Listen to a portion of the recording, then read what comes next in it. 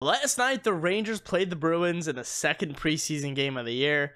The Bruins win 3-2 in overtime. Let's go over the game. It was a quick start by both teams early on. Shots were flying both ways. Jaroslav Halak, his first start as a New York Ranger this preseason, and Jeremy Swayman for the Boston Bruins. Julien Gauthier with the first good Rangers chance of the game, driving to the net and a good save by Jeremy Swayman. Liking what I saw from Julien Gauthier on that rush, able to get a grade A chance shot off. It was a save by Swayman. The Rangers get on the board first early. It's Adam Fox. A very good drop pass from New York Ranger Vincent Trocheck at the point. Fox had some room to move in.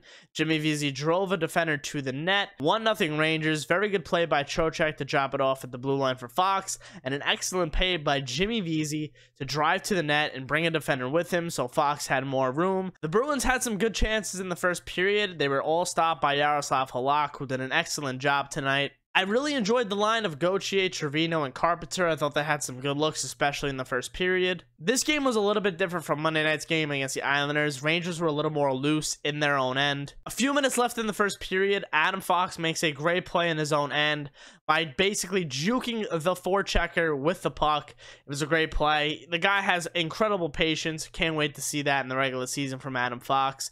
He made a great play, drew a penalty, and the Rangers to the power play. First unit, not too many good chances. Second unit, however, Julien Gauthier with a good chance and a good save by Swayman. End of the first period, it's 1-0 Rangers. The Bruins get on the board in the second period. Jack Studnicka, who in my opinion was one of the most influential players in last night's game for the Boston Bruins, was able to forecheck and get the puck stolen away from Ryan Lindgren. Studnicka did hit Lindgren in the face with a stick. There was no call. Lindgren did bleed. The puck got fed out in front of the net, and AJ Greer gets the Boston Bruins on the board. It's 1-1. Lindgren thought he had enough time. He did get high stick, like I said, but is what it is. It's 1-1. Just a couple minutes later, the Rangers regain the lead, and it's once again Jimmy Vesey making the play. Is Jimmy Vesey going to make this team?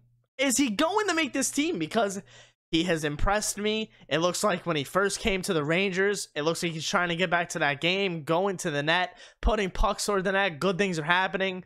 I really think Jimmy Vesey might make this team. And honestly, why not have him on the fourth line wing? He's been better than Dryden Hunt so far. Back to the goal. Vesey throws it toward the net. It's in between Swayman's pads, and Lafreniere is able to bury it.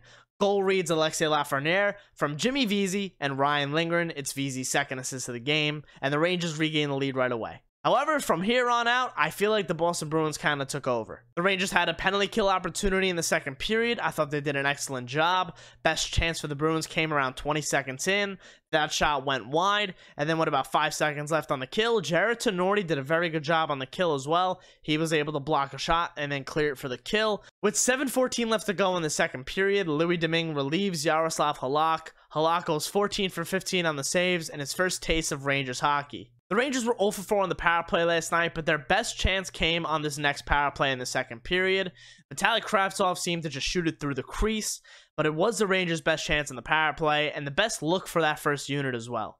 On to the third period now. The Boston Bruins had a 4-on-1 opportunity.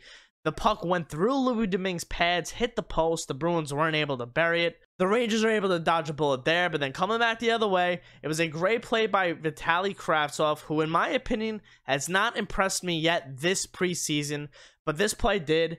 He made a good play at the Rangers blue line, taking it away from the Boston Bruin defender, and able to skate it into the neutral zone, find an edge, and then he was able to feed Johnny Brodzinski going towards the net on a breakaway. Brodzinski hit the crossbar, but best play so far in my opinion from Vitaly Kravtsov this preseason.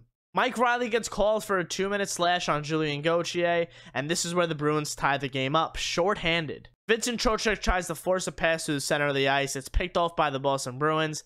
They come on transition. It is a 2-on-1. Lafreniere trying to catch up. He drops a stick. Ends up being a 2-on-1. Oscar Steen scores shorthanded. That's about it for the rest of the third period. Then on to overtime, the Bruins get the win. The Rangers coming down on a 2-on-1 opportunity.